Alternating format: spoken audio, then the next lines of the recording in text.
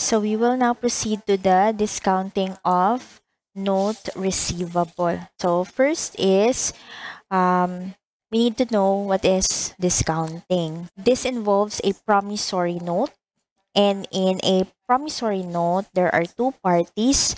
We have the maker and we have the payee. The maker is the one who made the promissory note. So, siya ang nagsuwat sa promissory note, siya ang gama og promise. So, I promise to pay ABC company the amount of 10,000 pesos on or before April 10, 2021. So that's a promissory note if you're going to um, make a promise and you specify the date and how much you're going to pay the amount. So if it's written, promise, so mao na siya promissory note. So ang katong nagsuwat adto, that's the maker, and the person nga ato ang gi-promisan nga bayaran would be called as the payee. So he's entitled to payment on the date of maturity. So when a note is negotiable, the payee may obtain cash before maturity by discounting the note at a bank or other financing company.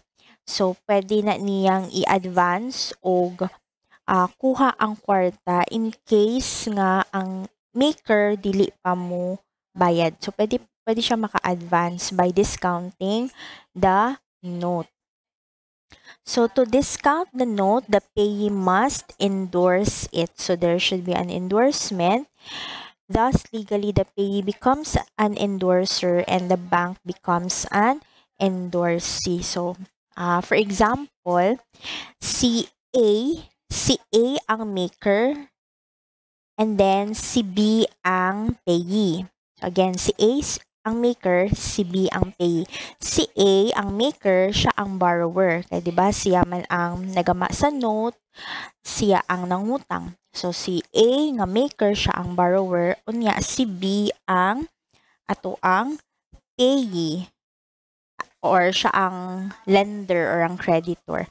Si B, katong atong payee, pwede man siya nga makakuha na sa money even if wala pa ni bayad si A nga maker. So, sa man niyang buhaton, moadto siya sa bangko, si B moadto sa bangko, katong payee na to, moadto siya sa bank, and i-present niya tong promissory note ni A.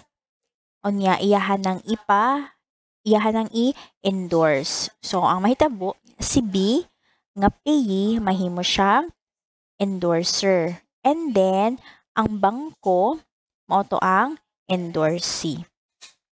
So, what is an endorsement? So, ang endorsement is a transfer of right to a negotiable instrument by simply signing at the back of the instrument. So, mag-sign siya dito nga i-endorse niya. So, silbing ipasa na niya ang promissory note ngadto sa bangko. So, ang mahitabo, ang bangko na karon ang mahimong as if new nga payee, pero mahimo na gyud siyang payee. Kay nga naman, ang kato si A, di ba si A man itong nakautang ni B. So, si A, adun na siya liable ni bangko. Ngano ato naman siya liable ni bangko kay gipasa naman, gi-transfer naman ni B ang ato ang original payee, gi-transfer naman niya ang right adto padung na sa bangko.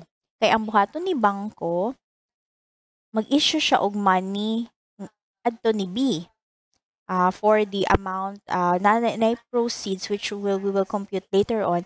So iyang releasean og money si B for the discounted nga note. But since gipa-discount na ni B, maka-expecta nga lesser ang ma-receive ni B compared unta sa iyahang madawat kung naghuwat siya sa maturity date. But remember, di ba, nga nung ni-enter taog receivable financing because we don't have money on hand and kinahanglan na nato ang immediate nga money. So, instead of waiting for our customers or for our borrowers to pay us, so pwede nang mag-enter ta into agreements with financial institution para ka-advance ta og kwarta.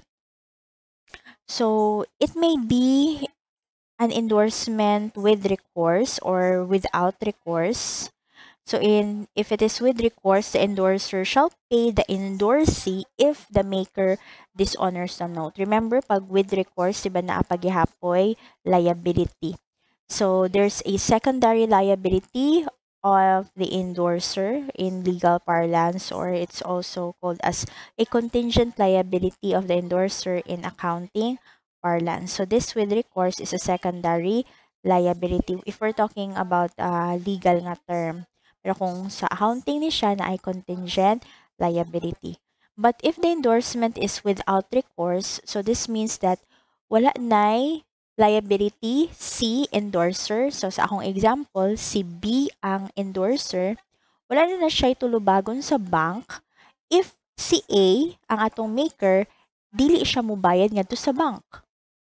Diba? Again, wala na'y tulubagon si B katong atong payee o katong atong endorser, wala na siya liability in case dili mo bayad si A, which is our maker, ngadto ni bangko. So, muna siya ang without recourse.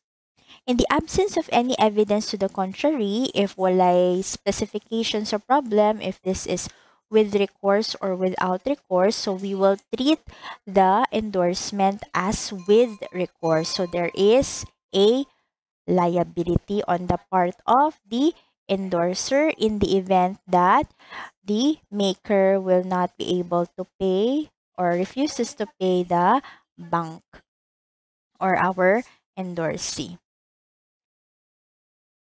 Then, an entity shall derecognize a financial asset when either one of the following criteria is met.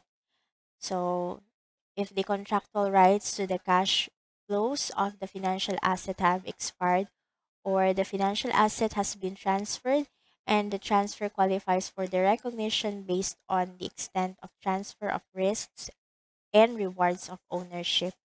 So this happens when substantially all risk and rewards are transferred or when the entity has lost control of the asset. If you like this video, don't forget to click like, subscribe, and hit the notification bell to be updated with the latest video lessons. Thank you for watching.